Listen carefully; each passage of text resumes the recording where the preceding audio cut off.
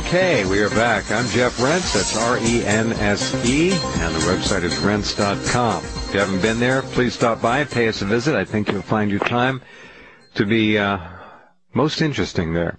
Michael Tsarion is my guest this evening. We're talking about his book, Atlantis, Alien Visitation and Genetic Manipulation. I mean, one of the biggest questions, man, right there at the top, is how did the phenomena of evil come into our world and into the consciousness of so many human beings? Now, I think it's pretty much a given, Michael. If we take the average man or woman and sit down with them, the average human, we will come to terms on most of the basic crucial issues, the golden rule and all the rest of it. Mm-hmm.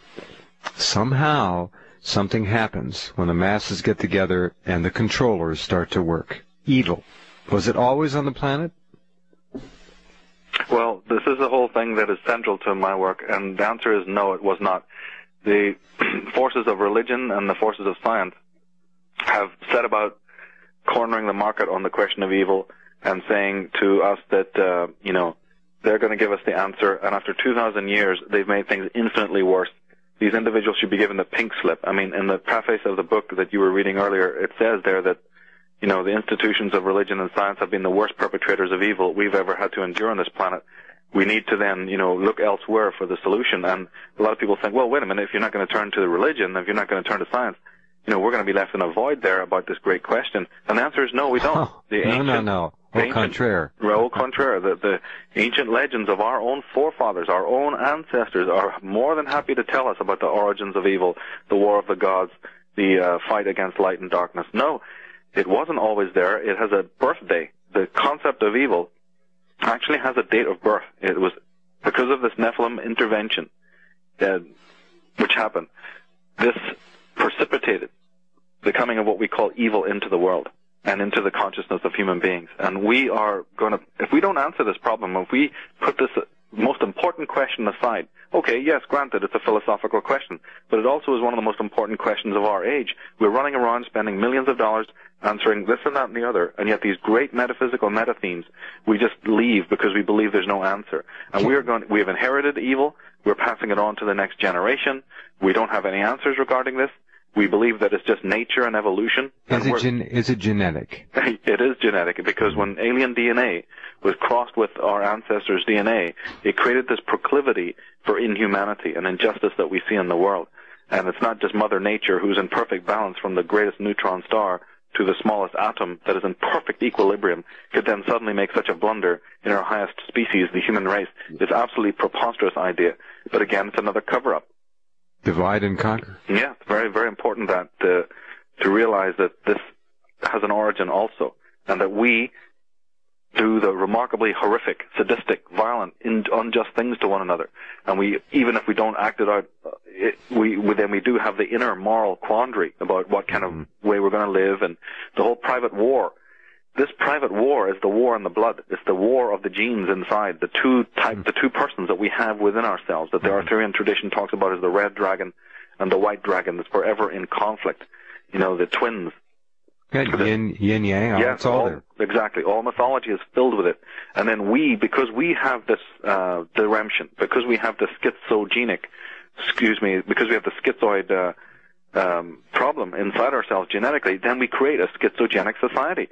The mind, which is already in dualism, the mind which is already split, we have emotions divided from the intellect, we have the body divided from the soul, whatever. All these divisions, we have gender divisions inside ourselves that Carl Jung was so beautiful to bring out. But then this perceiving mind then inevitably perceives devils and gods outside of itself. It's not that they exist, it's that we have put them there because the human race is in a terrible existential schism, which can be summed up as the term evil.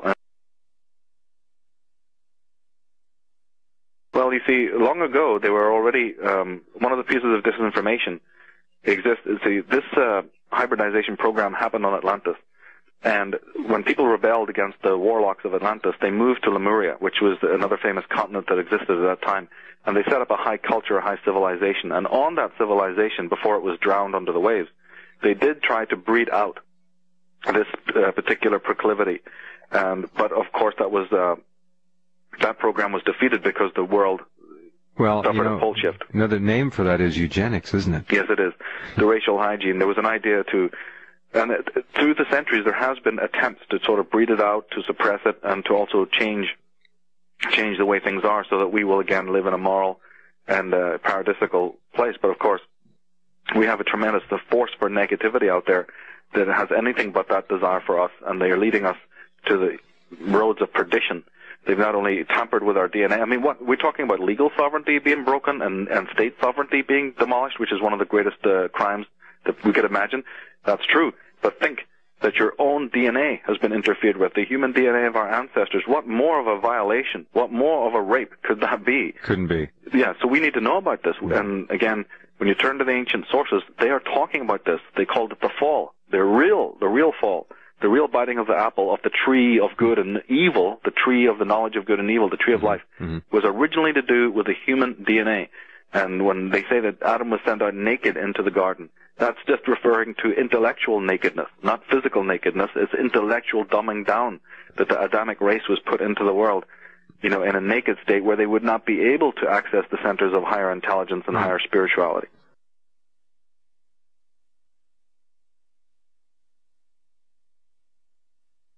This whole question of evil, if we just believe that Mother Nature brought it about, then isn't it as good as saying that Mother Nature is in some way flawed, or Mother Nature is in some way ignorant, and then that, of course, becomes the perfect justification for our ecocide, for the murder of animals, for the destruction of our planet.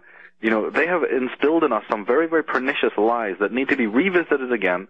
We need to give the pink slip to the enclaves of religion and science, because they haven't answered the question. In fact, they've created more evil than we can even imagine that exists on this planet. Than we can even imagine. Do you know that this? Yeah, one interesting thing is that when the Nephilim came here about 50,000 years ago, in the Bible, as it says in the book of Enoch, they did originally try, before they actually tried to do the genetic manipulation of us, they tried to mate with the women, and it didn't work. Here's a quote from the Ethiopian ancient book from Ethiopia called the Kebra Nagast, right? Here's a small quote. It says, "And the daughters of Cain, with whom the angels had companied, conceived, but they were unable to bring forth their children, and they died. And of the children who were in their wombs, some died, and some others came forth. Having split open the bellies of their mothers, they came forth by their navels." So here's something like out of Rosemary's Baby, where these aliens first tried to mate with the women, and it didn't work, and these monsters were born. And that's where they decided then to go to the next step and do the most taboo thing, which was actually to interfere with the human DNA. Wow. And this is what originally caused the majority of our psychic schizophrenia, basically, is what you could say. Ethiopian ancient texts. Yeah, an ancient text. It's just one of many texts I refer to in the book that go into this. This is, again, a remarkable book. It should be read by everyone. You got Atlantis, alien visitation, and genetic manipulation. And we'll be back in just a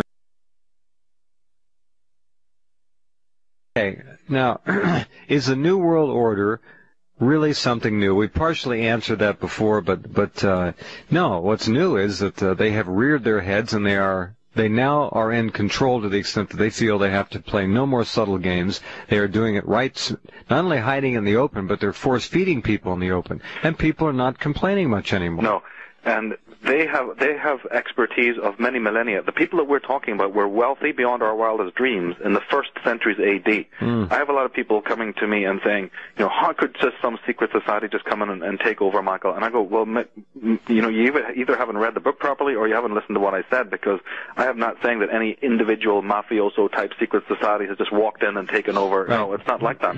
These individuals have created the very cities in which we live. They have created the industries in which we live. They have manipulated the history, which is our history. And if you're a friend of Jordan Maxwell, so am I. If you listen to Jordan, they have left their calling cards, their symbology, their symbols all over the place. Absolutely. I've done a lot of work with Jordan, and we're both very much in the same mindset. Yeah. That these individuals are not from this earth, that their end game is coming right now, very soon. It is. You were right. We won't even have to wait till 2012, which is the Maya end date. We're going to see it by 2007. The person from Middle America is going to be telling us. You see, you were talking about being sort of more negative. I understand what you mean. You know what? Excuse me, but I didn't finish my thought. What I really am is a realist. I was going to say, that's what it's all about, is realism.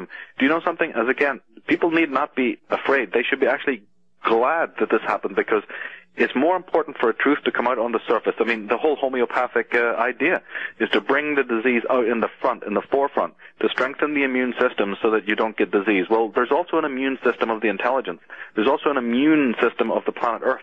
There's an immune system in the psyche, the collective psyche. We need to strengthen our immune system to get rid of these pathogenic forces that have been preying over us for many millennia now. And I personally believe, Jeff, and I want to really emphasize this, that the day of these individuals, these global tyrants, is coming. And all the saber rattling and all the machinations, they're doing it because they know that their time is short. Now, whether you buy into my philosophies about the I agree with you. There is a frenetic energy about what they're doing. They know this is their window, and if they don't take it now, they're going to lose. That's right. Now, look how old this is. Adam Weishaupt in the 1700s was the creator of the Illuminati. This is one of the most powerful secret societies in the world, for those who don't know. The Illuminati from Bavaria. Well, when he died, he passed the mantle on, and the controller of the Illuminati became a man called Giuseppe Mazzini from Italy, right? Mm-hmm. Then he later passed it to the American Albert Pike. But Giuseppe Mazzini himself said something remarkable. This is his own quote. He said, "We form an association of brothers in all points of the globe. Yet there is one unseen that can hardly be felt, yet it weighs upon us. Whence comes it? Where is it? No one knows, or at least no one tells. This association is secret, even to us, the veterans of the secret societies." So, fascinating. Yeah, this is on the dollar bill is the Illuminati symbolism that Jordan Maxwell has pointed out: the pyramid, the 13 levels, and then the detached eye at the top. And both Jordan and I believe that this eye at the top is the top of the pyramid. Who are the people controlling the rest of the pyramid? That's what even Mazzini, the top of the Illuminati, is saying. There is yet forces above us that are frightening to us, that control even us.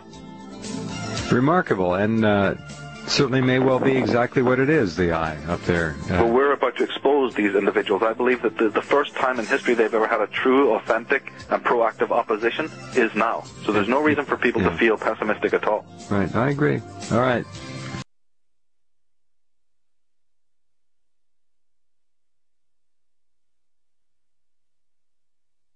America has bombed 250 different countries just since the advent of the United Nations.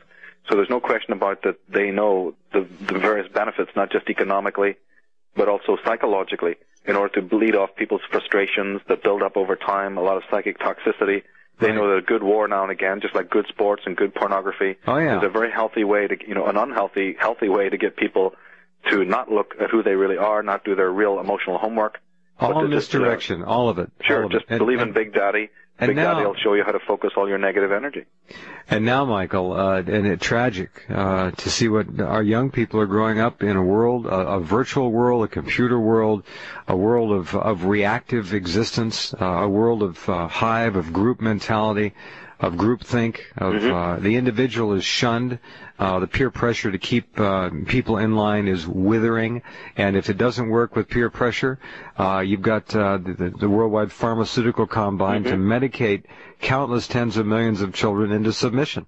That's right, and then and to fill the void by giving them all sorts of stupid technical bromides, cell phones and all other sorts of nonsense. Which will give them brain tumors, but that's another story. Yeah, but fill the void. The most important thing is stop people always looking it in. Keep them, what they're doing, Michael, and you know it, they're bringing these kids up now and basically addicting them to an amphetamine style of life. Whether it's visual, whether it's audio, whether it's friends, whether it's always in contact on the cell phone, it doesn't matter. This is a pace, it's a cadence, it is frenetic, and it is utterly, ruthlessly addictive to children.